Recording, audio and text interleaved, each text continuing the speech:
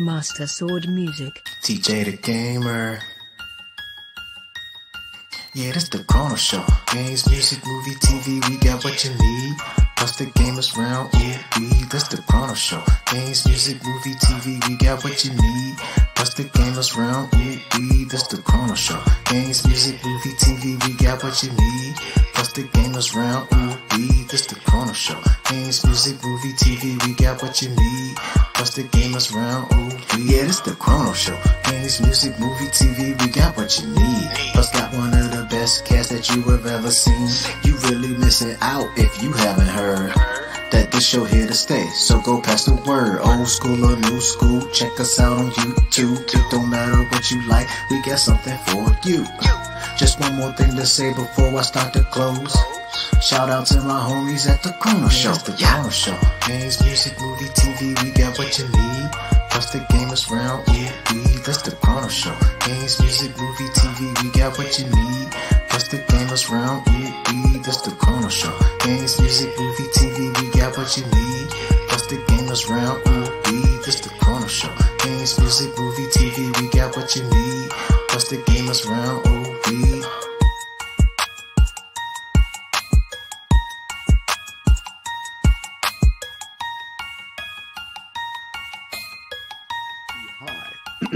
Thunder, thunder, thunder, Thundercats! Ho!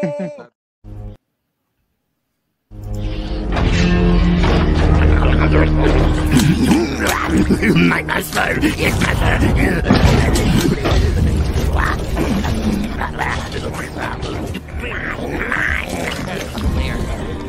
This old olive press stamps out a super pizza, guys. Look. Hey, you can always have a black olive pizza with green olive topping. Never mind him, we've got to stop this heat ray. I've got an idea. Throw your turtle comms at the lenses. Those bells ought to do it. Well, I only hope the bullhorn amplifies the sound. Okay, I like red. It's my favorite color.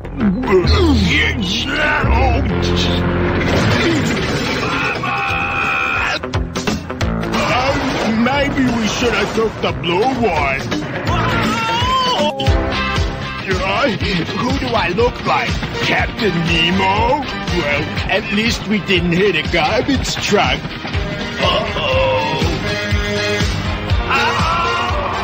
Wouldn't it be neat if this microscope was so powerful we could look right into the center of a molecule? A molecule? A molecule! Come on, guys! Those aren't fireflies, Kermit. They're electrons. That's what electricity is made of. I'm not exactly sure. Come on, guys, why don't we take a look? Manny's talking about us. Yeah, brothers and sisters should always be together. And now, get set for our fabulous halftime show, featuring the well-groomed young go-getters of Hooray for Everything. Oh, I love those kids. Hollywood's a tough town. Sure, I was a working avocado, but directors, they all had me pegged as the guacamole. Cut! Do you ever go to bed with 2 socks on and then wake up with only one? I do. Well, I'd sure love to help you out, but I'm kinda, tied up right now. We're Mo and Joe Wendell at your beck and call. We service all your head needs for winter, spring, and fall. Why don't snakes like to finger paint? Give up? Because they don't have any fingers! Waka waka waka! These are the kids running late for class. One more tardy and they may not pass. This is Jan Revolting. I would have been here about an hour ago, but I was doing some shopping at a department store, and they had a power failure. Isn't it sad you build a comedy robot and give it life, and then it goes nuts and destroys you? Gilbert Gottfried here. I did a movie called Constipation. It never came out. How'd you do, ma'am? My name is Blaine, voice teacher extraordinaire. Spy to headquarters, come in. Today, very lucky day for me. Me get crowed and 2 airplanes. Andy, what are you doing in bed with Aunt Bee? Excuse me, how do you do? I am Miss Piggy, and I am looking for my long-lost lover, Kermie. I am his pork princess. Hiya, Charlie. You're gonna be locked up here for 25 years. I'm getting out in 20. Yeah, what about it, Louie? Could I have the upper bunk? Be a pilot Hollywood and go for a flight. Take us all to dinner in your jet some night. Ooh, it's all up to you. Whoa, whoa, whoa, whoa. Yo, yo, yo, and welcome to the CHRONOZ show. This has been some time preparing this together. I know you guys saw the December 2nd, but we had rescheduled till the 9th. So either way, this is CHRONOZ here. I'll co-host with Ryan DRAYSON. What's up, dude? Hello, how's everybody doing?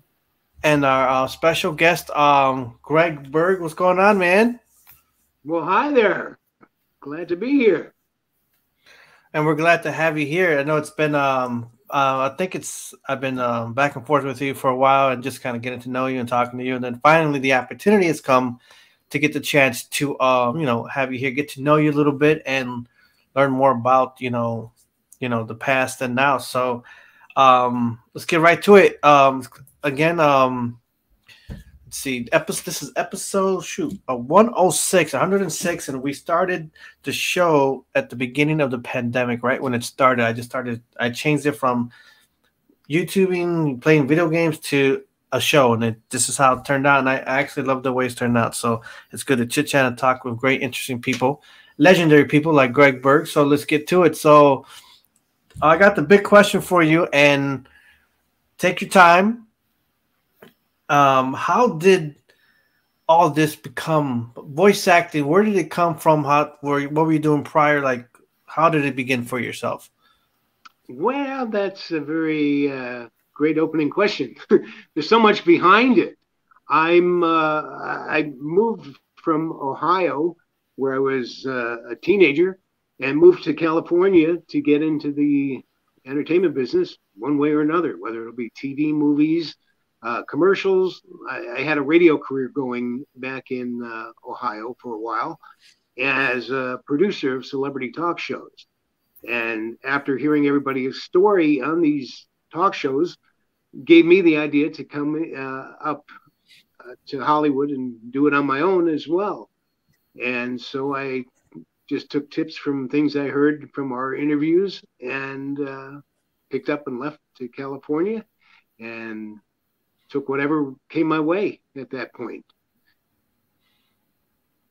One thing led to my comedy character acting work, studying with like Second City and the Groundlings I studied with in their study workshop, National Lampoon comedy workshop I was in, and studied with another guy named Harvey Lembeck, who was really big at the time.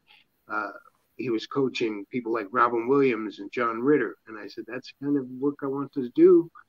So I came to Hollywood, found out how to hook up with the workshops, and took it from there.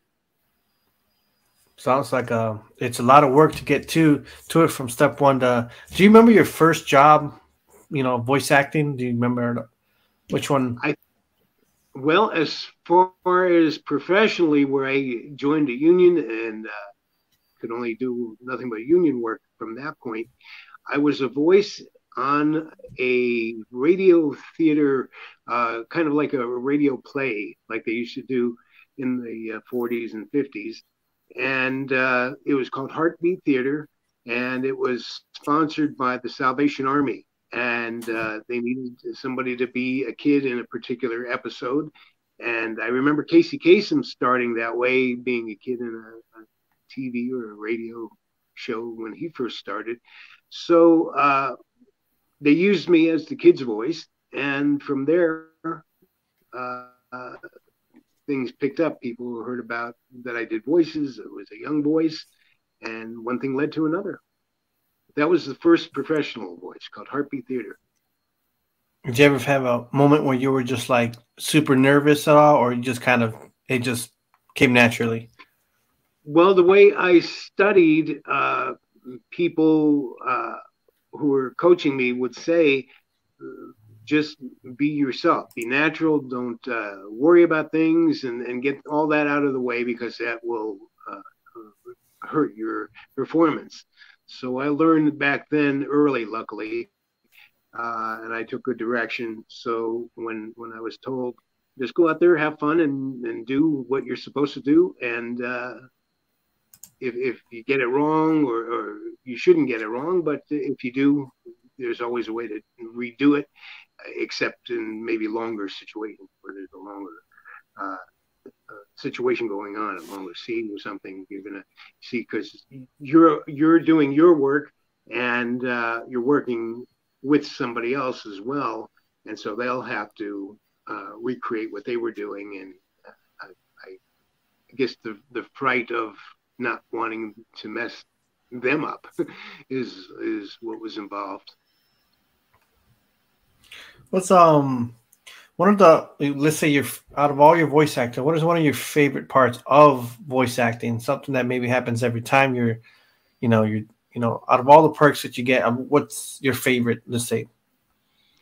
Well, I guess it's whenever I'm able to do whatever I originally wanted to do. If I had an idea of something, who's to say, no, that's not what we want? And if it gets that far with the director or somebody who wrote it that was with me, they would jump in and say, we want to be more jovial or whatever. But usually at this point, after 40 years professionally doing this, I come up with pretty good choices. And if not, I'm open to anybody's direction, because it's their original product. I'm thinking, out of all the experiences you've had, have you had like a particular, like, whether it's the Muppets or movies or shows or games you've done, any of all those, let's say, you wish you can go back to, or one of your favorites? Well, I sure wish the Muppet Baby show had run about 7 or 8 years, and I would have hoped that would have continued on.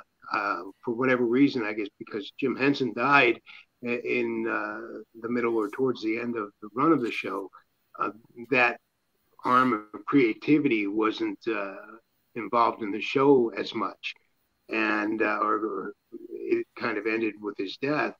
But for whatever reason, it lasted a good long time.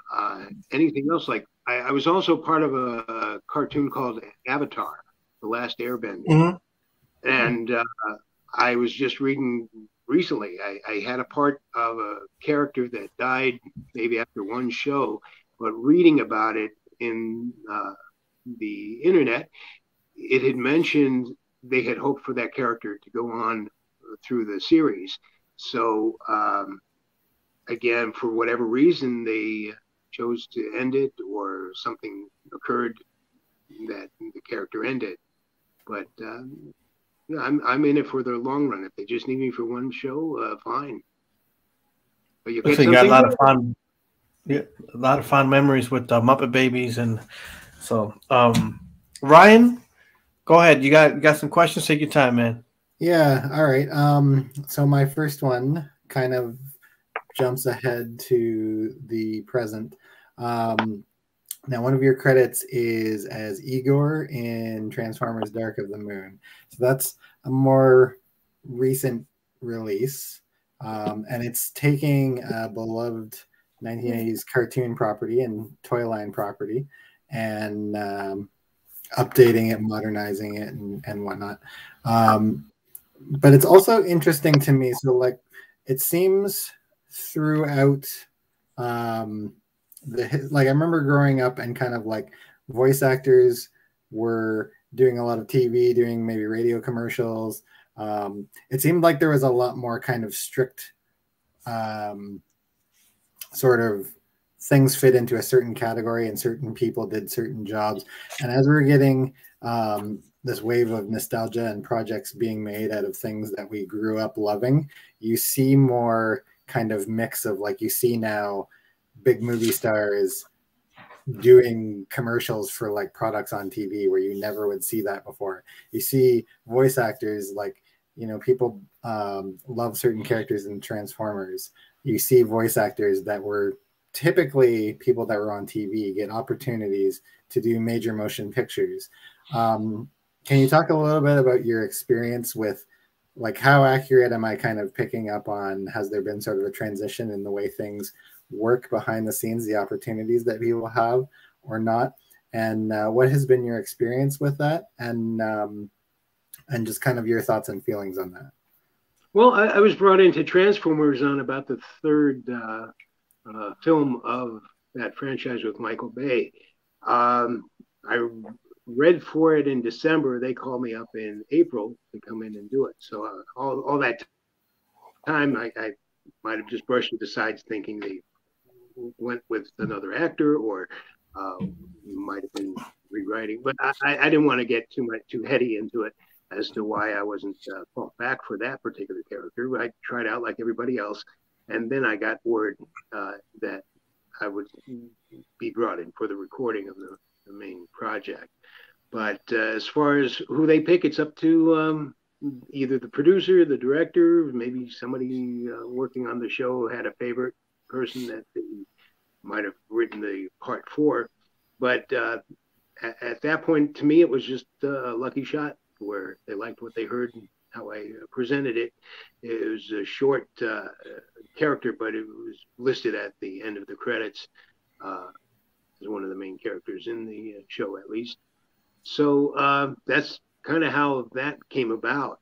I have no idea of the decision making, but I hope people who don't know of my work at least give me a shot at it, because I do have more to myself than being a voice actor, as some people are known for in cartoons. I come from a theatrical background from TV, film, character acting. And I got into the voice acting because at the time I was prepared to do Saturday Night Live kind of sketch work or character work like Laverne and Shirley and Morgan Mindy. And just when I was primed and ready to do silly characters like that, the industry changed, where the comedy shows that came out shortly after that became more heady, more brainy, like Murphy Brown or Cheers or something like that. So whatever the writers wrote that might have been funny was what drove the show. Other than the old Happy Days shows and even Carol Burnett and all that, it was somebody coming up with a character to throw into the scene, and that's what made people laugh. So that's what I had intended on doing, is being one of those utility characters that they say, oh, we need a guy to be the janitor. And I'd be like, oh, maybe a janitor like this, and say, oh, can I help you today? And then if they say, okay, we want something, a janitor in the next week, then I could be like, okay, everybody move out of here. Come on, let's go. I've got to clean this place. You know, so I did have the versatility from acting to transfer it into voice acting. And some people didn't know that much of my background in comedy character work. So I used that talent into the voice side of things. And if you notice, most of my characters are family friendly, kind of, you know, Huckleberry Hound, young Huckleberry Hound, Fozzie Bear telling jokes, and Scooter just being, you know, the guy that's there working on his computer. So these were all solid characters, but they weren't superheroes or, you know, villains or things like that. Yet, the more I grew into this business, I can cover a villain here and there, but it won't be like, I'm going to rip your throat off and all that. I remember trying for a G.I. Joe years ago, with the original animated G.I. Joe. And I had to read lines about, yeah, you know, like, I'll get you, I'll tear your head off and all that. And the casting director at the time, or the director, had said, you sound too nice. So I kind of took it as, well, that's me, but I put that into some of the characters I do, and they wind up being nice characters as well, memorable characters. So that's why you probably haven't seen me doing really mean stuff, but as time goes on, well, I can get mean. I don't know, but sure, to do that with my character parts. Awesome. People, yeah. So it's side note to that. What have been some of your favorite live action roles that you've done? Live action roles? Yeah.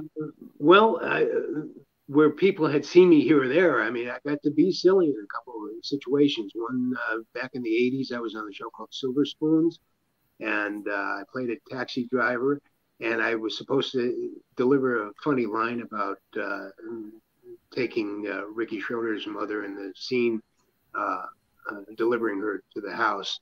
And then I say just one line, but as it turned out, after rehearsal, they said they're going to give that line to the main actress who wanted to say the line because he got a laugh. So fortunately, the director knew that I could do voiceovers, and he said later on in the show, there's going to be a radio situation where Rick Schroeder will be taking phone calls at a radio station. So since nobody will see me, I can be the voice in the same episode as the one of the callers.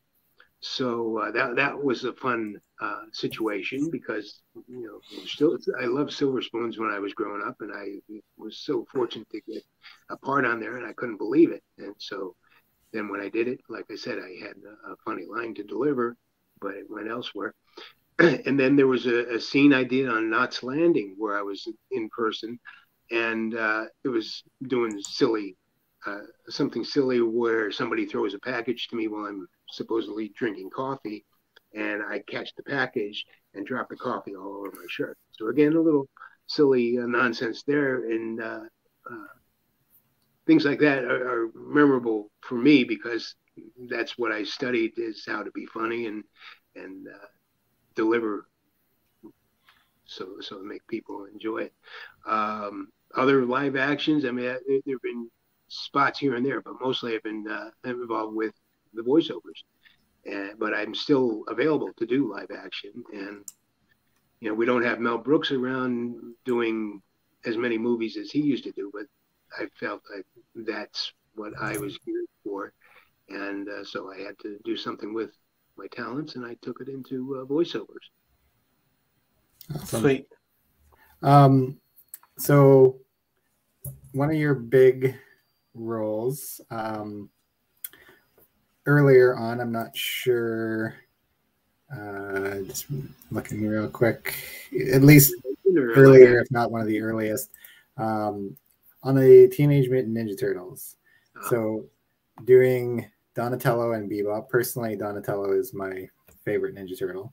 I just always loved I gravitate to like the smarter characters, the characters that don't always kind of like, they might be on fighting shows, but they also have kind of something more to them. Yeah, he was always trying to find the way to come up with some way to get Krang and Shredder.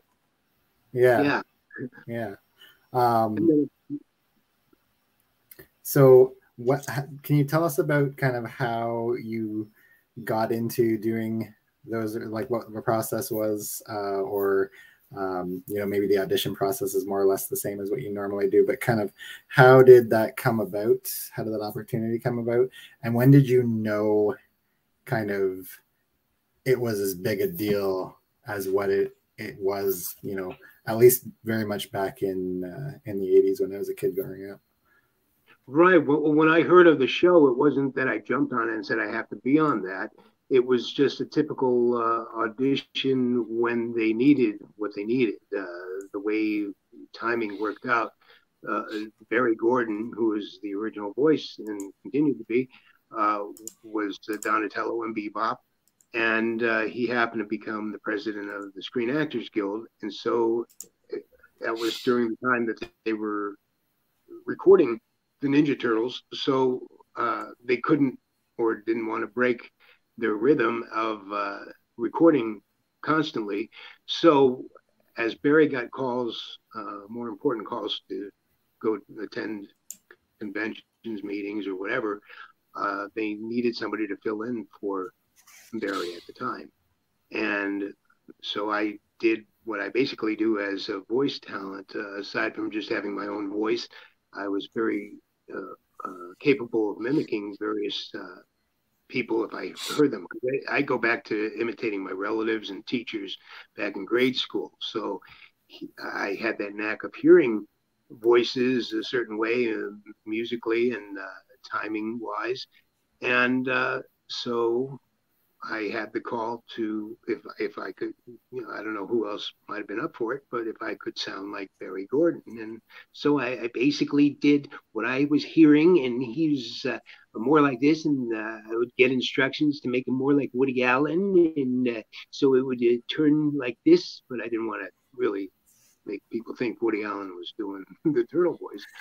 But, it came through to where I was chosen as their alternate voice there. Later on down the line, it happened for some of the other turtles as well, but I wasn't approached to or cared to try to cover all of them as what they needed. So yeah, they and oddly enough, not many people know this because it's behind the scenes. There were times where Barry Gordon had been part of a commercial doing a character voice, and I was called just to see if I could match it, and they weren't going to change him, or I would have consulted with him about, they're looking for replacing his voice. But in this case, since he legitimately had no way to do the recordings, I took over for that particular set of shows. Okay. Awesome. Real quick, since we're talking about Ninja Turtles, definitely one of my favorite shows growing up, well, besides Batman, but Turtles is always that, that one that, most of us, like I'm sure Ryan as well, but now with Donatello and Bebop, and it says also Sluggo, but do you ever sometimes just kind of like remember, let's say you remember in Ninja Turtles, and do you ever just try to revoice Donatello if you wanted to? Is it that easy, or is it hard to go back to, even if you were trying to do Donatello right now, would it be harder to do it now since back then?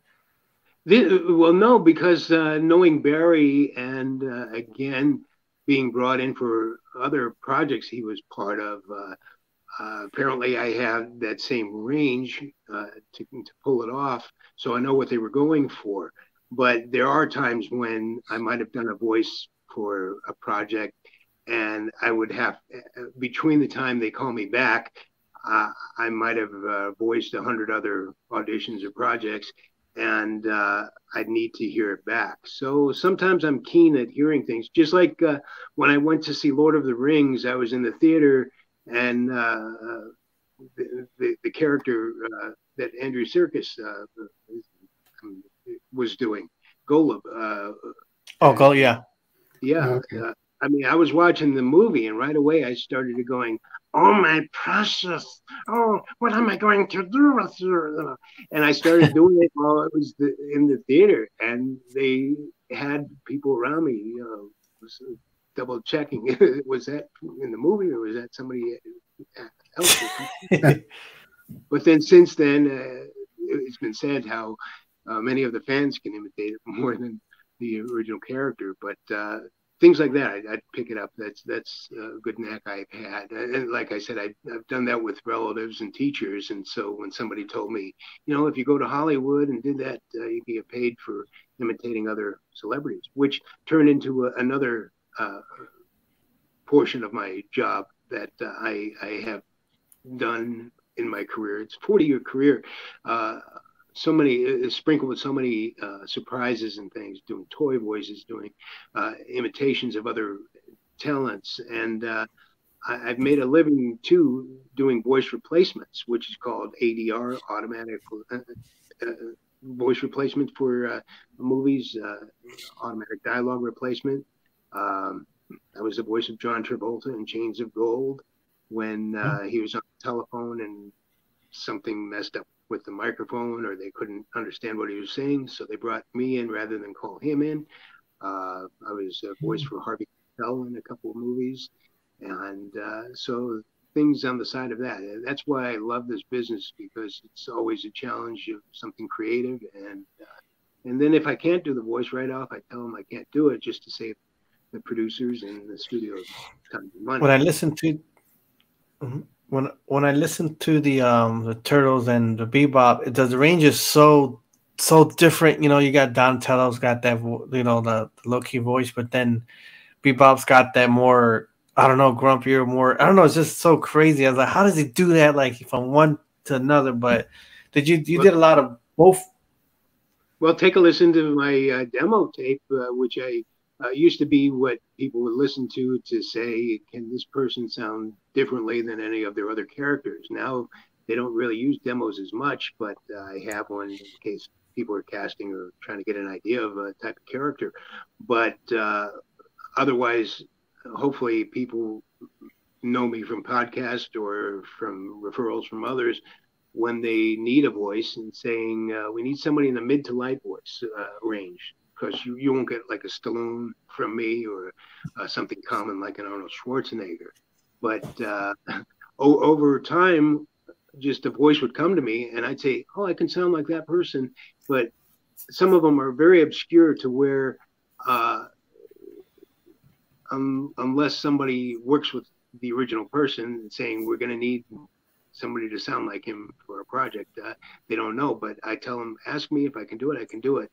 Just like one of my more current voices that I just play around with until they need it is, let's see if you can get it if I imitate. You're probably a little bit too young to get it, but this is from a syndicated show that was going around. So I'll do a voice of a live action performer, see if you know who it is. All right, I'll give you 3 clues. First, think magic. Second, think silent partner. Third, think. What is it, Ryan? Pen from Penn and Teller. Yes, exactly. So that's kind of how it works. Yeah. Hi, this is Penn Jillette, and you're going to watch magic. I don't know how he did the trick. I know it went up the sleeve, but how did you do it with short sleeves? I don't know. So, and that kind of stuff happens with the sound alike for me. I mean, I've got a list of about 100 that I stopped listing of sound alikes in case I run into somebody in that department of a film where they say, we're going to need somebody who can sound like, or somebody who can show up or was in the background. Another obscure voice that was the guy, his name doesn't come to mind right away, but he was the bald guy in Top Gun, played the chief commander in there. And he was in a different movie after that, and they needed me to cover his voice. So things like that. I mean, I have so much fun because I never know what I'm going to do each day. I'll either be something animated or some voice matching or just being myself doing commercials or voices on TV shows. So I would say, is there a hardest part about anything hard or the hardest part about voice acting? I think in the beginning there is, and then as you go along, depends what technology does for you. Because now they can move a voice from one scene into another, so that in the past you might have worried about how they're going to do something if you messed up, or hopefully you didn't mess up. But the more you practice at the various aspects, you know what you can do and willing to try other things. As long as you don't just tense up and mess up, it's out there for anybody to lend their voice to whatever it is. If you were called in, you must be something that they wanted. So from there, it's just how it comes across to the powers that be when they go to cast. That goes along with the other question I had was your advice for upcoming voice actors. What would you tell them if they wanted to seek you advice from you? Like they want to go in, they want to learn. Well, sometimes when I do these conventions, I get to talk on panels and get to hear some of the questions people really are concerned with. Hopefully, I really have an affinity for younger actors because they aren't spoiled by the business and the ups and downs just yet. So I try to lend my mentoring towards some of them. And I try to tell them, if they can understand it, don't worry, because so many actors, young actors especially, I've heard went to auditions with upset stomachs, and they're just couldn't sleep at night because they're wondering this and that. I said, just don't worry, go and do what you do, and then if they like you, you'll get the call back. But make sure you're professional about it. For the upcoming voice actors, again, it's called voice acting, so learn how to act, and then apply your voice to it. And if you go in that direction, or you start in the direction that I started with, is actually doing the on-camera training. It all came together at the end of it when I started booking a lot more. Because even as a kid, I was doing silly voices. I've heard people tell me that at conventions, that they start doing silly voices. What do they do then? Well, if they want to pursue voice acting, then yes, study acting, and then you get to read your scripts, and you can then do with the voice then. But that's the start. Learn to act first. Okay, so Ryan, now do you got more questions before I move on? Yeah. So on your Wikipedia page, where it lists out the work that you've done, I noticed that in addition to television and film roles, that you dabbled in some voice work for anime and video games. Now, those are both things that we on the show, certainly I love, but I believe generally that's kind of, those are certainly, the video games is something that everyone that comes on to co-host on the show loves. The anime is also something that's pretty consistent across all of our co-hosts. So how did we'll start with, how did the opportunities come up to get in, to diverge into those fields? And then there's a couple specific projects I want to talk about that you worked on. Well, I haven't done much anime, but I did when it more or less started doing a show called Flint the Time Detective. And even when I do conventions, nobody even brings it up. So it was probably early anime, maybe in the 80s, I believe, that was going on. Because a lot of my attention was geared towards well-known TV shows and cartoons. And because I don't even think I've done a cable series. When cable started, I thought I was being sent out more for mainstream shows, but I was always available. But again, now a lot of those shows that were on cable are turning out to be highly popular at the convention. But oh, let's try to get him back on. Looks like he. Give me 1 second. Connection dropped. Yeah, he dropped. There he is. Looks like he's York. I'm texting him right now. Yeah. For anyone watching, please bear with us. Just a few technical difficulties with our guest connecting his connection with the show. I'm going to resend him the link again, because this one doesn't. I think he might be able to hear us, but it says device not connected. Let me. Oh, there he is. There he is. There he is. There we go. Yep. Yeah, it looks like it just kind of. I was texting you. All right. Yeah, where was I? Where we dropped?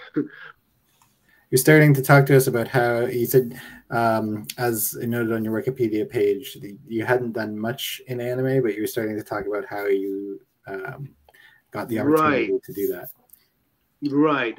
So I did get to be part of Flint the Time Detective back then. And then other anime started coming into the picture for other shows, but I was busy being sent to more mainstream shows. I can't remember being on any cable shows at the time either. That was something new, just like anime was at the time. So I wound up just reading for whatever the agencies sent me on for what I would fit. I mean, again, getting back to evil characters, you've got that, or the superheroes in the video games. And my voice isn't really constructed for doing the yells and shouts like that. But if they have some nice character in there, yes, they submit me, and then I get to read for them. So in one case, I remember a good workout was with one video game I did like 22 voices in at the time, and EverQuest was the one, and I think they brought me back for this as well. Yeah, I did get to play with some video games, but again, it just depends who's casting and what they are looking for, because there are these guys that are almost in every video game doing the shouting and screaming voices, and if they need somebody like myself who can play wizards and things like that, you did like 18 voices, right? In EverQuest, the first one I thought 22, and then the thing is, yes, I could cover that many voices. The funny part was they say, okay, now do that voice, but he's English or he's got a Scottish accent or something like that. So it turned into a whole other character for me.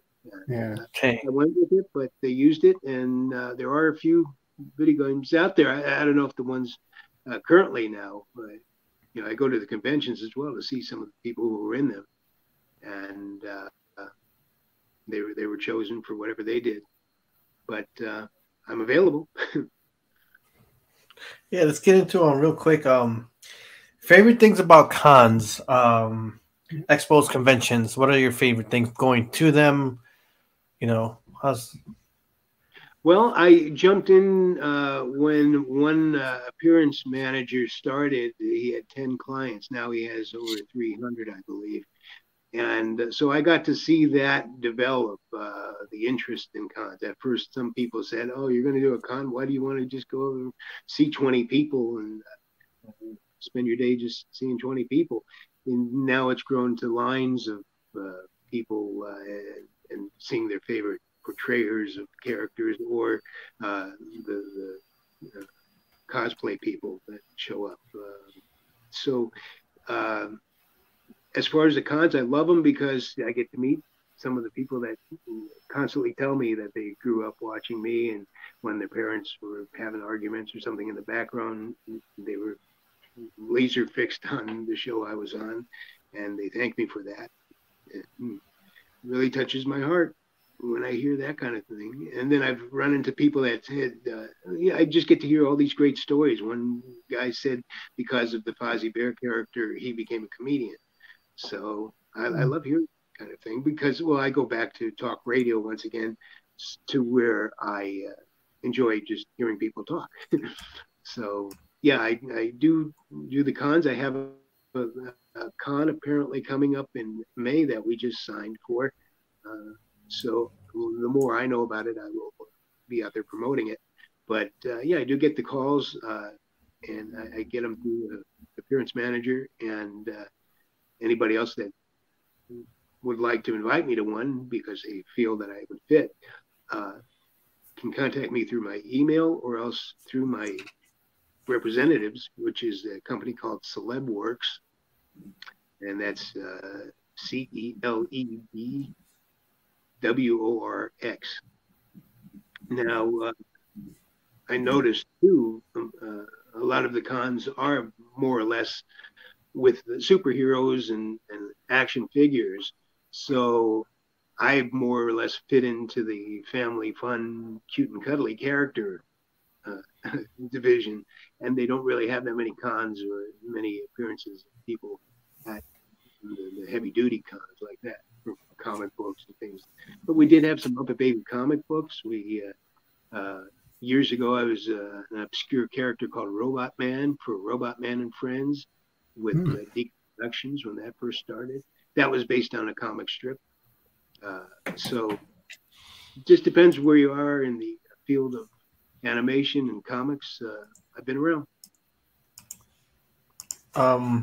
Yeah, I definitely want to talk to the guy at the Midwest Gaming Classic and see if we can hopefully they can talk to the guys at CelebWorks and get you in, because I would like to have the opportunity to, because people I'm sure would love to see you, and I would like to meet you, and it'd be kind of cool. So I'll definitely know who to talk to, and they'll communicate with you. So it'll be awesome. Right. There's so many more opening up these days because prior to COVID, I was doing a few of them. I even went as far as going to England, and that was only because of a one connection that the people had. But I haven't done Europe yet, and I know maybe other connections have better contacts at those venues as well, because I did do something that was really popular in Ireland called Gnomes and Trolls, which was animated. First it came out on film, then came out on VHS, and went to DVD, I believe. But that's a big thing in Ireland, gnome, anything to do with gnomes or trolls. And yet we haven't done any kind of reach out to that area. I forget how many countries it was very popular in. Also within it was Sir Roger Moore. Yeah. And, so for people who were his that collected his memorabilia, I was part of that. What I want to do is take a moment to you said you were a big fan of something. I'm going to play a little quick clip, and I want you to tell me about the clip, and I'm going to play it right now. It's about 50 seconds. Check it out. Every great comedian has to know how to make a whipped cream pie in case he should ever get into a pie fight. Smile. Hey, you can't do that to me. A backbiter, right? It's so funny. Oh, yeah?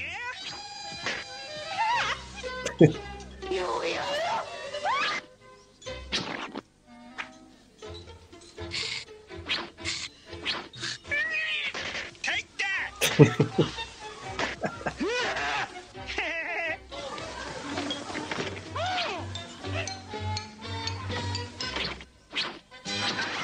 Gee, how did those guys get into Nanny's kitchen anyway? Tell us about it. It's a dream come true with that. Big fan of the Three Stooges. I used to write letters to Larry even when I was growing up, and he answered them. And then here I am in this cartoon. Well, actually, if he was part of it that day, one of the nephews of Mo Howard, Jeffrey Scott, who wrote for the show occasionally, may have put that part in where somebody had heard that I was a big Stooges fan, and got me right in the middle of the fight. And now when I watch the Stooges, I'm going to go, I threw that pie at her. I threw that pie at him. And people wouldn't know what I'm talking about, but it's really, it was me. I remember seeing that. Oh my Lord. So those years ago, I remember like when I saw it again the other day, it's like, I've seen this before. I grew up with this, seeing all this and Muppet Babies, and it's just like, it just hits you, and it hits you right at home because you're, as a child, I was growing up. It's like being raised by good, wholesome cartoons, funny stuff, you realize what you've done, Greg, to bring a lot to us with your voice acting and things like that. So it's definitely a good thing and very touching, to know. That's, I was like, I had to ask you. You did this and did. It's amazing. It's funny. And now that is one of the things I remember. I mean, there's a few, because sometimes you'll talk to character actors who say, "Oh, I don't remember when that happened," but other people remember that exactly what they saw. Just like we did something about Star Wars as well, and they drew us into some scenes, things like this. But the show itself won 4 daytime Emmys in a row, 4 years in a row out of the time that they were nominated, and it tells you right there it was a great show. It's just something happened along the way to have it rerunning. I guess you got that clip, and other clips may be on YouTube at this point. But I sure do hope there's a fan base or somebody with a great mind at the studio to say, something, that was a great show. Let's put it back out there. As far as reruns, I was thinking of I was thinking of grabbing that scene, that scene too, and a little bit of our conversation leading up to that scene, then playing that scene. Just kind of do a separate video based on that moment and get a more clear, copy of that scene. So I want to kind of put together a video this weekend and just kind of like, yeah, that's what I do. I tag your name on there, and the act, what you did, and a little bit of the story is going to be within that clip. So I'll do that, and I'll send you a link so you can see that, and you can always click into that. And people that might look you up are going to find that. So it's going to be cool. I like to do those kind of things. It's great getting to do this podcast with you, because some people may have known the name, or they couldn't place all the characters, but there are so much more that, with characters that I have to offer, and I look forward to anybody who loves a good cartoon or even has a small short that they want a voice for, and think of me, because I love being part of anything creative that's worthwhile. Like that. So it's definitely on in the description. I have like just your information and things like that. More of your history, so that, or even on the tags. When I tagged as much as I can. Besides, if it's like, let's say they're searching Muppet Babies, they see Muppet Babies, they search it, they're gonna find this video along this podcast along that category, or Transformers Dark Fate, or Ninja Turtles Donatello. So it's all like tagged there. So hopefully that will help in the way of connecting. And just looking at that group itself, I mean, that was 30 years ago. Can you think of any other cartoons these days? A series maybe that is just as educational or fun to just sit down and watch like that. I love Warner Brothers, and sometimes they stretch the line with trying to make a joke elongated and go places like that. But there are cute, quick jokes throughout some of those cartoons. But I mean, look what you got, and I was very happy to be part of. Working Jim Henson and working with Michael Bay. I've done a serious role with Oliver Stone project. So I've worked with some of the best, and I'm looking for that next best person, or just anybody who wants to have somebody of quality in their project. Definitely, it's exciting to know what's in the future. So before I get to that particular question, I wanted to ask you about Who's the Boss and Married with Children, your experiences with those two. Oh, yeah. Who's the Boss was a great experience. Again, another show that I grew up watching and saying, oh, what the heck, if I can ever be on that show, the powers that be make it happen. Well, at one point I ran into Tony Danza, and he was doing an appearance, and I was in the same group that he was supposed to appear with, just as a charity. And I went up before he went on, and among things I did, a little stand-up routine. I'm not a stand-up comic by a long shot, but I did comedy bits with some of the voices I do, which I might do at a panel here and there. And I started to do Andy Kaufman, and I said, I am pleased to be here. Somebody please tell me where I'm at. And so after I finished doing the routine, Tony came up to me after he went on. I hung around, and he came up to me and just said, I'm so glad that you went and did that, because nobody knew who I was. And I said, well, it was just part of something that I figured you were here, so I knew who you were. So I did Latka, and then he came up and did, he was just himself. And so we got to talking. I told him what I did. I do voices, and he says if something came up, he'd recommend me, and he recommended me for that particular Who's the Boss episode that I got to record. And it was the Christmas episode, and I was the voice of a talking robot, which I've done in other shows as well. So the robotic character study was nothing to me. But at the very end of the Christmas episode, this particular Christmas episode, I was the robot that said, God bless us, everyone. And then the show faded to black or whatever. And so, yeah, I was heard on that. Married with Children, that's an interesting story for people who are into live television.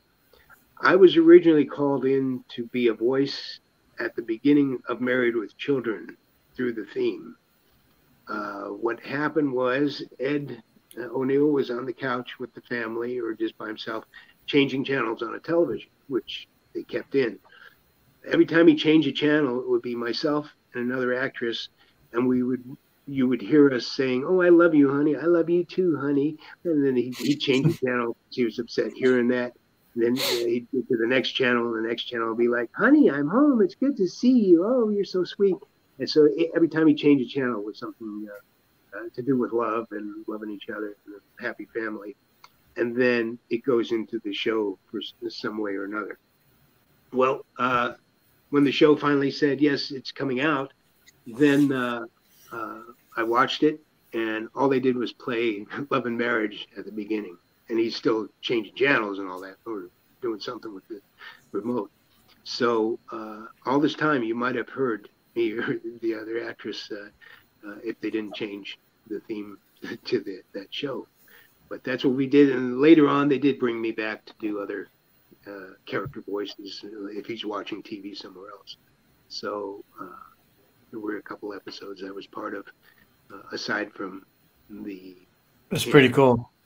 Scrapped title promo. Ryan, did you have a question you want to shoot out? The only things I wanted to go over were there's a couple specific projects I wanted to quickly ask about. So if there's anything else you want to cover first. No, go ahead, Ryan. You can handle that, and then we'll go towards. I'll have the closing questions and all that. So okay. So the ones I specifically want to ask about, they are both where you're credited as additional voices. One I have watched. The other one is a game project I have not yet played. I do own a copy. I haven't played it yet. And I'm hoping you can kind of shed light on what your parts are, like where we would find you in those projects. Because in the one case, I'll try and recall what the scene was, and the other, I'll certainly keep an ear out for when I'm playing through that. So the first one, it says you did additional voices in The Cat Returns, which is an anime movie. Yes. Like I say, sometimes I never know what I'm going to be called in for. So when they said they had the project Cat Returns, said, what's this? They said, well, we'll be putting in clearer voices of different characters. So again, that was one of those projects where somebody wasn't heard well, or voice was the same tone as one of the other characters, so they needed to diversify the sound so people could the scenes. So yeah, they brought me in, said, okay, you're going to be this voice. Is that the one with Montresor? Was one of the voices? Character. I was also the name doesn't ring a bell. I know Anne Hathaway does the main character in it, and there's a cat character called the Baron. There's another main character in it. Yeah, because I have no idea which characters I were doing in those, but I do know they called me in to say that's why they needed somebody to be this voice or that voice, and I said at this point I've been through so much of voice work that if you need a voice, that's what I do. So yeah, that's what they needed that for. And sometimes they won't even say what the characters are. Like you said, it says additional voices. That's up to the movie company itself, whether they're going to list everyone. I think they only are required to list the first 100 actors they want to put in there. And then if they want, like Toy Story, I was the original Toy Story, and they had my name as a additional voice as well. Oh, yep, I saw that. Yeah.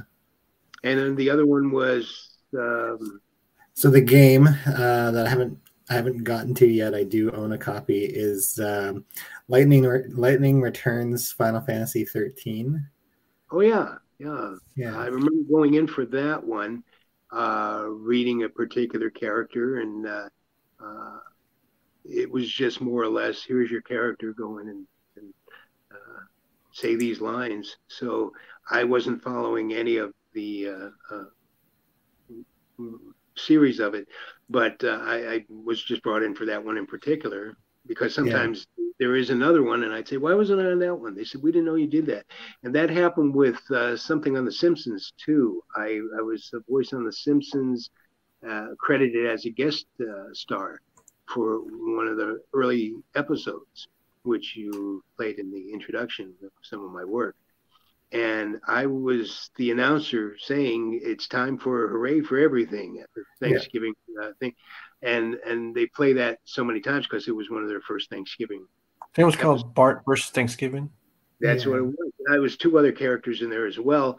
But then I had happened to just catch a Simpsons episode maybe 3 years or 4 years later, and I hear an announcer saying, and now our Hooray for Everything halftime show. And then I said, why wasn't I doing that? And I'm thinking it was one of those things where they forgot who even did it, or actually was Harry Shearer doing it, so they had him anyway as a voice talent.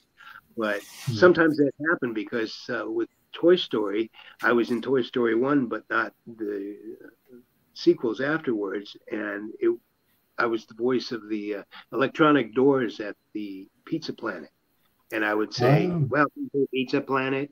And they've used that in other episodes or the cartoons as well. And again, since they didn't say Greg was the voice of the doors, they probably just said, well, we need voice to match that. And they got somebody else. I don't know what the story is. But I do hear that from time to time. Somebody might say, I still remember that. That was him. I had that guy on my podcast. That is awesome. It's just good to know those little stories that you don't know. And that's what he said. Welcome to Pizza Planet. That's crazy, but it's really awesome. Yeah, I mean, I'm here. I'm a voice actor that's tucked away. I mean, yeah, I could use some more publicity, I'm sure, but some people, the names and faces are changing now and the casting, and so as more people are becoming casting people, maybe somebody can say something to them and say, hey, I just saw this guy who did this and that. Because I'm not doing the social media like some people do one every day or something like that. I'm busy trying to get my next projects together. So someone's going to find you in the future. Someone's going to look for you. Let's say they see this video. Are they going to locate you through Messenger, Facebook, or how do they find you? No, I'm on, I've got my email still, which is idovoices@yahoo.com.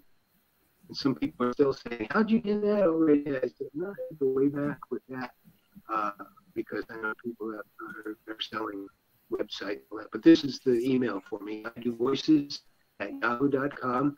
If you have a project or interested in something, because if you don't have a project but you have an idea and saying, when I get this project together, do you think I can call on you? I'm doing it at the time. I'm available. Not hiding here. So I'm looking for somebody else to that next project, and happy to be part of, like I say, the creative process.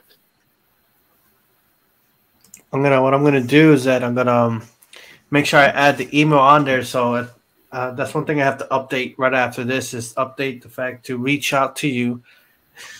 Is that I do voices at yahoo.com in order to locate you for kind of say for business or right, because if they're then going to try to if they're going to try to arrange something for a project they're doing, then I can refer them to the people who represent me, because you always need one of them to go over the contract parts. But I'm not doing. I do side projects here and there, but again, it's a matter of them knowing that I'm available and what I can do. And because I've been on projects, I bring that up because I've been on projects where people would say, "Oh, I thought you were just this funny guy on TV that your character is on TV," and then I do my silly voices or whatever they need, or say like, "Hey, do you need a Gilbert Gottfried voice?" And then they say, "Oh, I didn't know you could do that." And I said, "No, I do 100 voices like that." but I'm not, knocking on doors. Open the door, I do Gilbert, like some people may. So I don't know, it's just me coming from that Midwest background. I'm not a pushy New Yorker type, and I'm not a laid-back California either. But I just like meeting creative people and playing. What's next for you? Do you have anything upcoming at the moment, or just still, I do, but I can't talk about it yet because I signed an agreement where we can't disclose it until the project actually comes out, and it's due out next year. Well, it's a live action project, but I'm a voice in the project itself in a couple of episodes. I think they did a few episodes, but I did a couple of them. That's cool. It's good. It's good to know, but it's okay. We respect. We'll find out later. When the time comes. And then as well, things are shaping up too with that other convention I signed to be part of in April, which will be taking place in Nebraska. So I can at least be general about that. What time? Around what time in April? Spring, a little after when spring starts. That's why I say until they're sure about it, I'm locked into it. But if they change anything, we still have a lot of time before that. But for those watching in the Midwest, there's a chance you might be able to come out that way. And as I know more about it, I'm going to put something up on my Facebook, which is Greg Berg. I'm definitely going to be talking to that guy tonight, just kind of, let him know, hey, check this guy out, give him the opportunity. Because they're always looking for new faces, new celebrities, new, like every year's like, I know this would be a great opportunity for both sides, for him, for you. So I definitely want to work on that. It could be me just signing, or it could be me talking about the voice business, or just me being silly and interacting, whatever. I'll be there to film too. I do a lot of filming, so I'll be there to do I'll film the whole thing, and give you the videos after. Real quick, I wanted to go over this real fast. We're heading towards the end. So in order for people to get autographs or so, like I see, they contact you through email again, right? So. Right, just because if they have questions, what they need, and make sure so they don't just send out a request. I will take autograph requests at idovoices@yahoo.com. That's my email, just to write to say, where can I send something to you? Because I've autographed various items and photos and trading cards. Yeah, collector cards, but some bigger items. But they have to remember that they have to put in a carton or whatever it is that will that it would have the mail, return mail. Even you mentioned script copies too. That sounds pretty amazing. Like script copies of episodes of Muppet Babies. That's something that some people are really surprised at, because I was surprised I remembered I had it. From many of the shows that I've worked on, I kept scripts of what we did for, I don't know, just for memory. But I found out I kept some of the Ninja Turtles scripts of the few episodes I've worked on, about 5 or 6 episodes. So I thought, why not make copies of them and sign them, and the real diehard Turtle fans could then have a copy of the script if they're up-and-coming animation writers or just fans of the show. They could compare watching the show and reading the script along with it. They could see lines that were dropped or lines that were added, or how people played around with the project. And so those with me signing the script itself, there's a price for that. And that's with the Ninja Turtles. Then I found out I had tons of Muppet Baby scripts, which I've met Muppet fans at the conventions, and they tell me how they have parts from some of the Muppets, or autographs of the original Muppet players and all that. And I said, but do you have a script from the original Muppet Baby animated show? And they said, well, that's one thing I never saw, because there's like 8 of us that had them, and I don't know how many kept them. So I kept my copies of various episodes, and I signed those as well.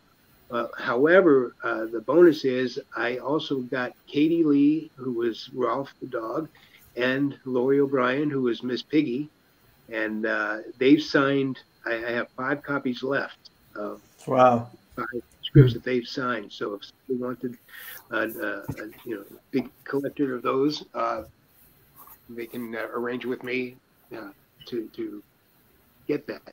But I wouldn't say send money through the mail. I'd say contact me first, and I'll give you the address where to write with your postage paid.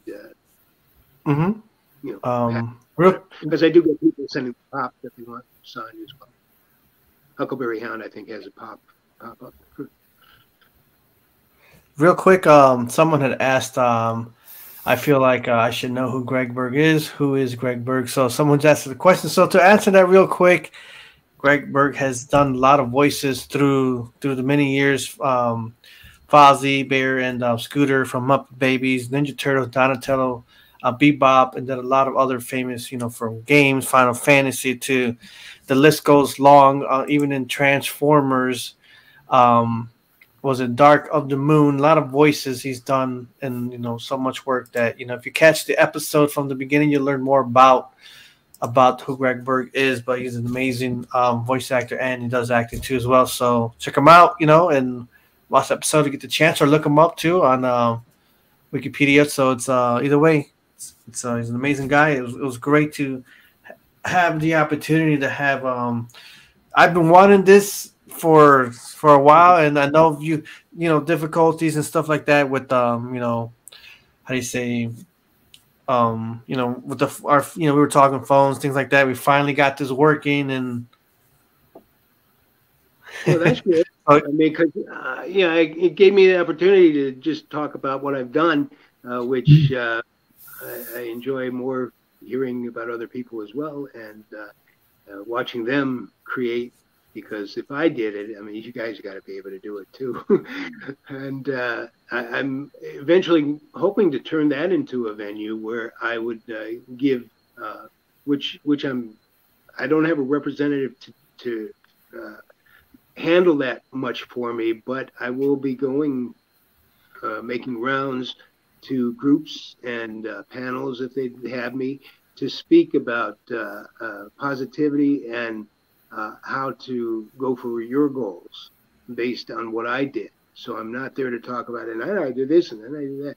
I'm here to say I did this, but I want you to be able to go and do what you want to do as well. Because if I did it, I'll give you my blueprint, and then I guarantee you should be able to follow your dreams and do whatever it is you want to do. Whether it's being voices or, like I said, that other fan that became a comic because of watching something I did. But that's me inside of me, which I like sharing with loads of people, and I haven't expanded that yet, but that's part of what's coming up. Awesome. Let's see. Before we wrap up, Ryan, did you have any last questions before we head out? No, I'm good. We covered all the stuff that I wanted to talk about. I really appreciated your time and you answering my questions. Thank you. And by any chance, go ahead. Sorry. No, I was saying I'm glad I was able to because I've been on a number of podcasts, and it just depends what they want to talk about, my history or the history of when I was part of. So I look forward to. I mean, with that address I gave you, the email. Also, if there's groups that are looking to have people as guest speakers to talk about, basically what I would talk about is how to set a goal, and it's easier than you think. And it involves me telling what I did to get to where I'm at, and then from there, I say, now you do what you do, and this is how to follow these steps, and you'll be doing what you want to do as well. Cool. If I ask you a quick question, and would you be able to say a line, or do you have to hear it first with Donatello right now? Could you do it, or would you from Well, Ninja that's Turtles. come up. It's almost like like with Huckleberry Hound, they'd say something Huck would say, and basically it's his signature. Oh my darling, oh my darling.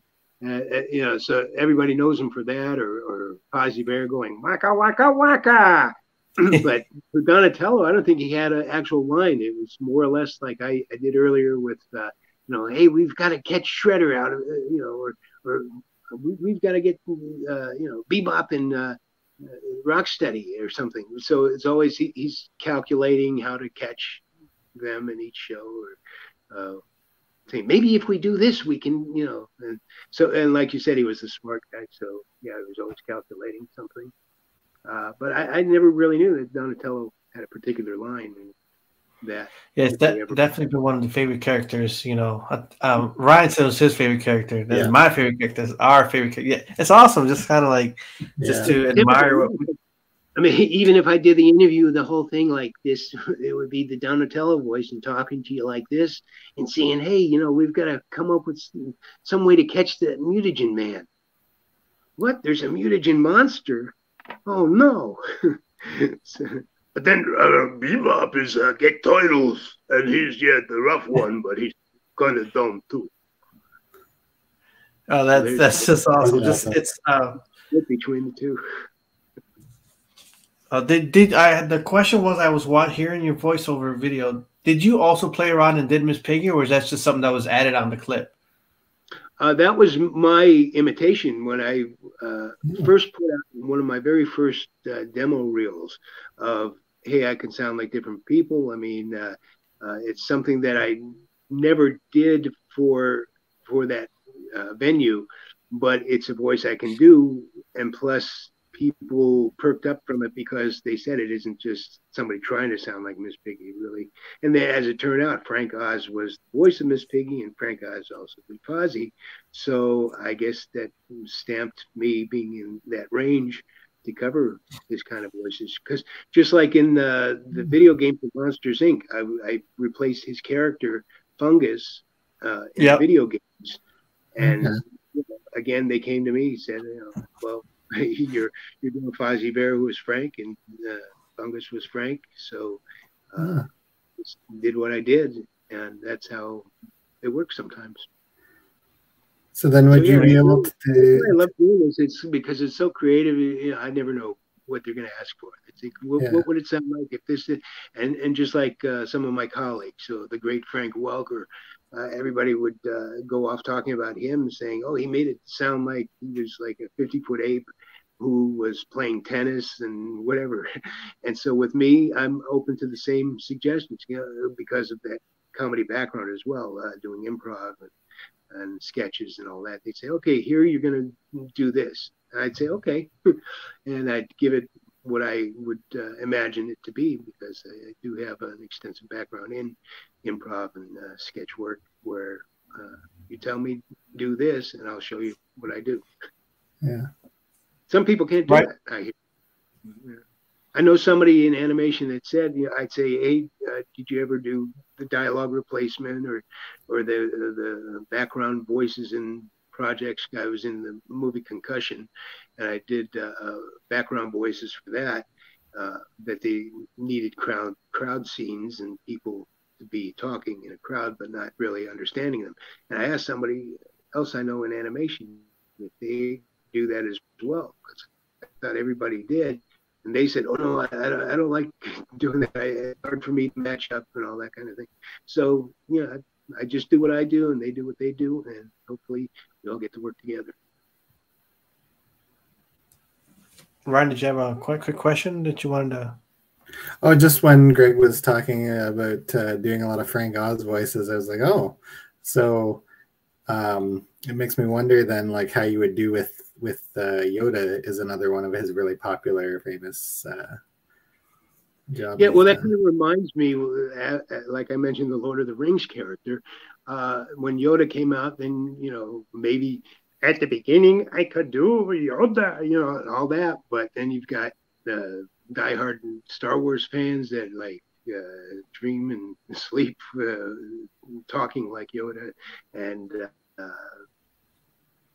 people have been cast doing that for the franchises, and I might have been approached, but again, some people were so much into it at the time for what they needed, they got the part.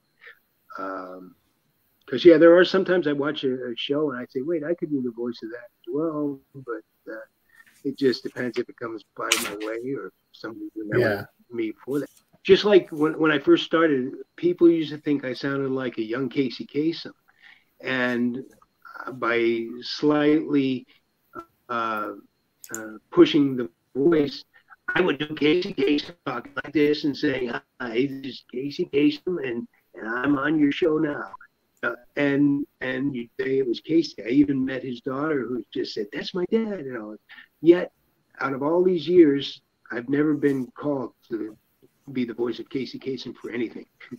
And there's like 4 or 5 people that have been, and people know them for that. But not that, you know, otherwise you would think, oh yeah, that's the guy who always does Casey, so we'll call him every time we need Casey. But luckily I had a diverse career of high and low voices and animals and sounds and things like that.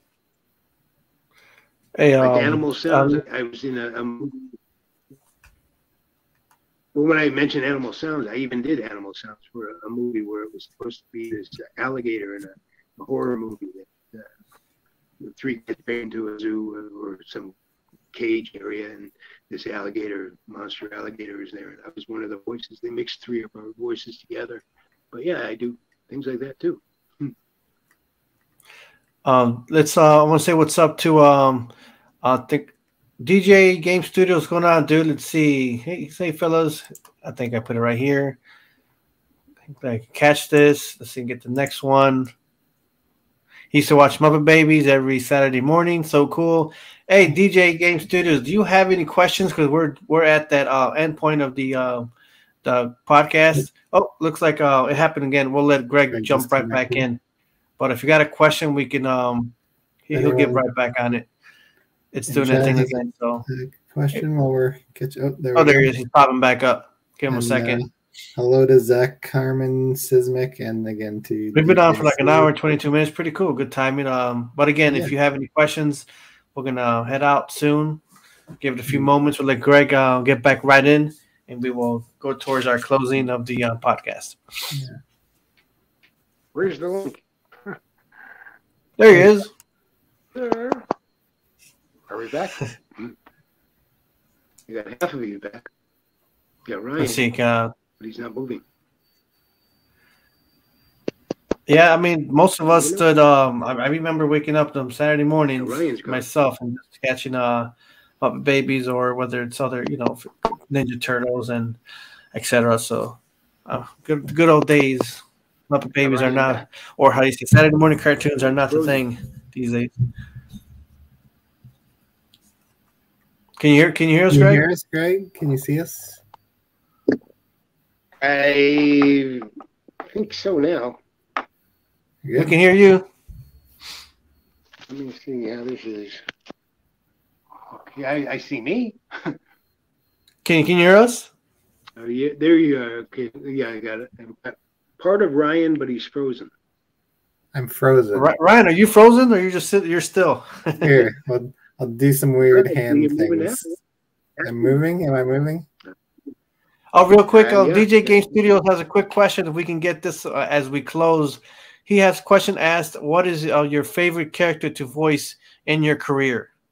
That's a good question. Oh, well, that's like having, like other people describe it, like having so many children.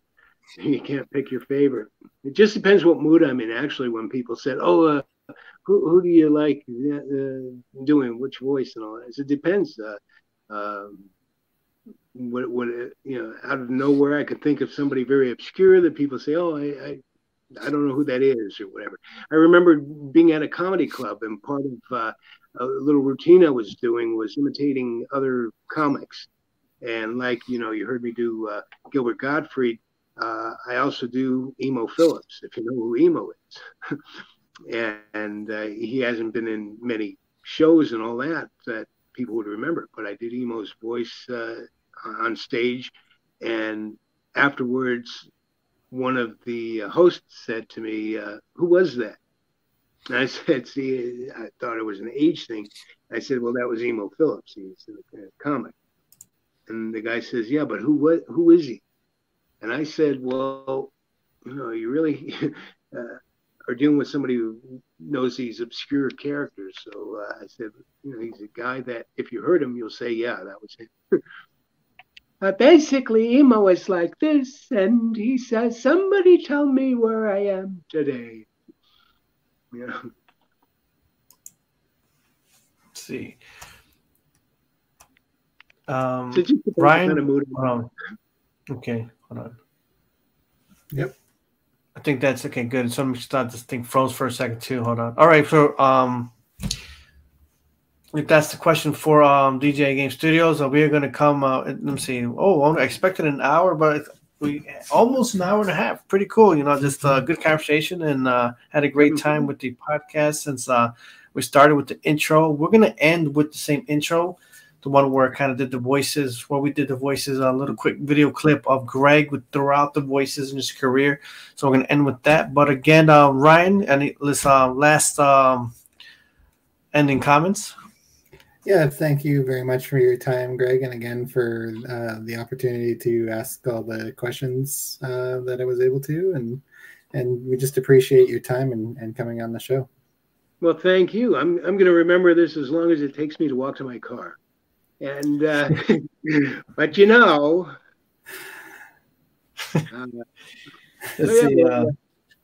no, it's a great look how long we went. Yeah. Yep, it's but I hope it comes across so people know who I am now, because I'm not out there on street corners doing this everywhere I go. I just kind of do what I do, and again, maybe I just need help with the promotion part of things, because some people say, "Oh, if I were you, I'd be on stage every night and doing this." I don't know. What do I do? So I've been doing this 40 years, so I pop up every once in a while somewhere, and then I'd say, that was me, and this or that. And some people, okay, here's one. Maybe if you didn't know this, you ever see the movie The Other Guys with Will Ferrell and Mark Wahlberg? Yeah. So, I think so. I'm a voice in that, which again they don't give credit to, but when I tell people about it, and I can't show a picture of it because I was a voice. Since the movie's been out a while, Mark Wahlberg accidentally shoots Derek Jeter and has to go back to learning in the police academy how to handle a gun. And so he's in the academy scene talking about whatever he learned his lesson. And from the back of the room, you hear me say, it's me saying, "You should have shot A-Rod." And it gave it enough beat and time and all that. So when they showed it at the test showing, the theater went crazy laughing, and it surprised the director, I heard, because he just threw that in there just to see what would happen. Well, he got such a good reaction every time he showed it, they left it in the movie, and that's me. And everybody says they remember what that particular line was said, but again, they don't say who did it, and it was me. They should have. I don't know why. They exclude those things. Yeah. Well, they do have their boundaries as to how many names they can show of actors in the project, and it's up to how to use. It's like with Toy Story, they couldn't say Greg Berg, voice of Doors, Pizza Planet Doors, or whatever, to be so specific. But at least they gave me. I hope there's credit. The other guys might have just said, extra voices or something like that. But that's the life. I'm gonna watch that again. My voice career doing that. The little bits and pieces on the side of other things I do, like the speaking and all. But thanks, guys. Thanks for having me over. Yeah, thank you so much, Greg, for the opportunity for us to get to know you. It was fun talking about everything. I love the story, everything about it, especially the story about the Three Stooges and that episode in Muppet Babies with Fozzie Bear. So that's a major classic, and just to get to know you. And I'm actually going to be contacting you shortly because I do want to get a couple of autographs from you on my side. So I will talk to you about that later on. And either way, it's just people want to look. You find this information in the description. If you want to email him, again, if you want autographs or such, there's even script copies. You can get all that information. If you want to communicate with Greg Berg with idovoices@yahoo.com, I'll put it in there too. I'm going to add it right after the podcast. And then don't forget too, if you want to have them in your cons and such, you go to CelebWorks. Is it celebworks.com? Is that a I don't know the full address, but it should bring it up right away. Okay, I'll look it up and I'll communicate with you, and I'll make sure I add that all within the next few minutes after the show. So again, appreciate your time. Thanks for everyone who stopped by. Zach came by, and then is it Seismic and DJ Game Studios. I want to thank Ryan DRAYSON for co-hosting. Appreciate you for stopping by and helping me out and being a part as you always are. And my name is CHRONOZ, and this is the legendary Greg Berg, and I appreciate you so much for being on the show. Thank you, and thanks everybody for watching. And I hope I answered some interesting questions for you. Thank you so much. And you have it's been a great evening, evening with Greg Berg, and I'm going to end with the outro. And if you want to stay on, Greg, or you can Ryan or Greg, if you guys want to head out, you guys can stay and watch, and then afterwards we'll just say goodbye. Or again, I'll just if any of you guys head out, I'll talk to you guys or text you guys after. Here we go, and we are ending. So I'll see you guys later. Until next time, this is the CHRONOZ Show with Ryan and with the legendary Greg Berg. See you guys till next time. Bye.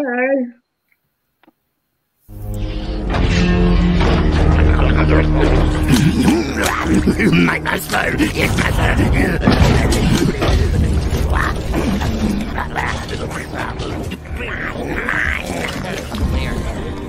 This old olive press stamps out a super pizza, guys. Look. Hey, you can always have a black olive pizza with green olive topping. Never mind him. We've got to stop this heat ray. I've got an idea. Throw your turtle comms at the lenses. Those bells ought to do it. Well, I only hope the bullhorn amplifies the sound. Okay, I like red. It's my favorite color.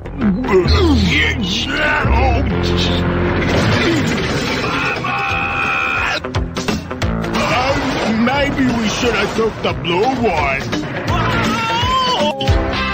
Who do I look like? Captain Nemo? Well, at least we didn't hit a garbage truck.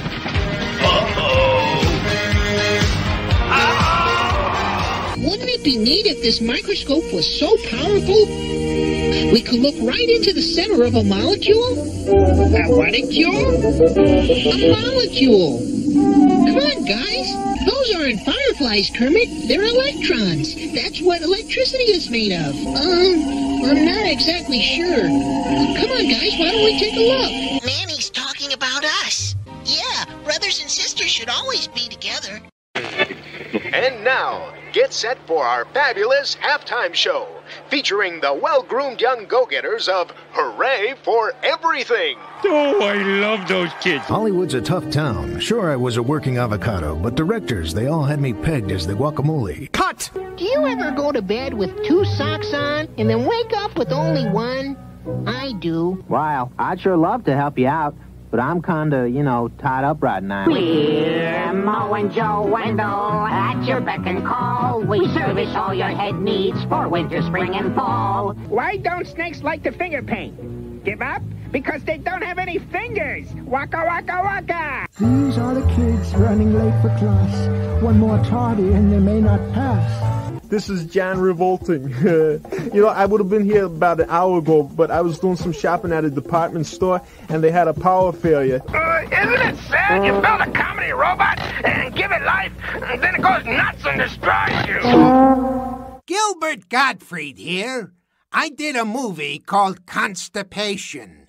It never came out. How'd you do, ma'am? My name is Blaine, voice teacher extraordinaire. Spy to headquarters, come in. Today, very lucky day for me. Me get crowed and 2 pair of planes.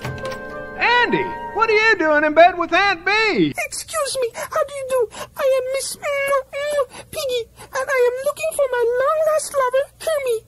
I am his pork princess. Hiya, Charlie. You're gonna be locked up here for 25 years. I'm getting out in 20. Yeah, what about it, Louie? Could I have the upper bunk? Be a pilot and go for a flight. Take us all to dinner in your jet some night. Oh, it's all up to you. Whoa, whoa, whoa, whoa. Every great comedian has to know how to make a whipped cream pie in case he should ever get into a pie fight. Smile. Hey, you can't do that to me.